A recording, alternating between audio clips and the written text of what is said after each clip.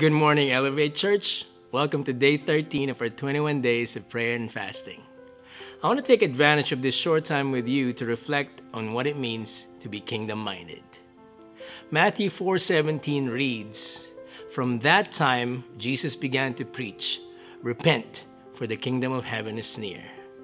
Jesus started his ministry by telling people to repent or to change their minds. At this point in the scripture in Jesus' time, his cousin, John the Baptizer, was already preaching the same exact message. Today, I want to focus on a key word that is repeated many times in the Bible, the word repent. You see, the initial qualification to belong to the kingdom of God is to repent. The Greek word for repentance used in the New Testament is metanoia, which means a change of mind. What Jesus is saying is that if anyone is interested in joining him in his kingdom, he or she must first change his or her mind. Change my mind on what exactly? Well, I'm glad you asked. Well, here's the idea of kingdom-mindedness comes in handy. When we study the teachings of Jesus, we will realize that the kingdom of God is a major theme in his ministry. It is the realm where Jesus rules and to which those who trust him belong.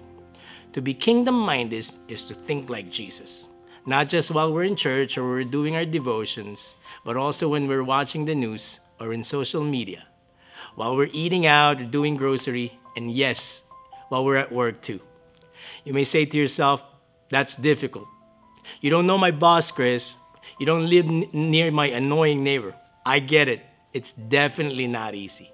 That's why Jesus says, "Small is the gate and narrow the road that leads to life, and only few finds it." Dying to self is not an easy task. I'm sure many of you will agree that fasting is definitely not easy. Because while the world and all the desire of the flesh is going one way, Jesus and his kingdom is going the other way.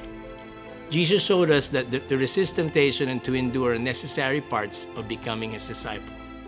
At the same time, he exemplified the value and importance of prayer and fasting. It's as if Jesus is saying, it's not supposed to be easy if you choose to follow me, but it's worth it, and I will help you. The Apostle Paul reminds us that we already have the mind of Christ. In order to live a kingdom life, we must start by adopting a kingdom mindset, or the mind of Christ. To be kingdom-minded is to choose Jesus, trust Jesus, and obey Jesus at all costs. So I urge you today to consider your ways, reflect, and if necessary, repent, for the kingdom of God is near. Have a blessed day.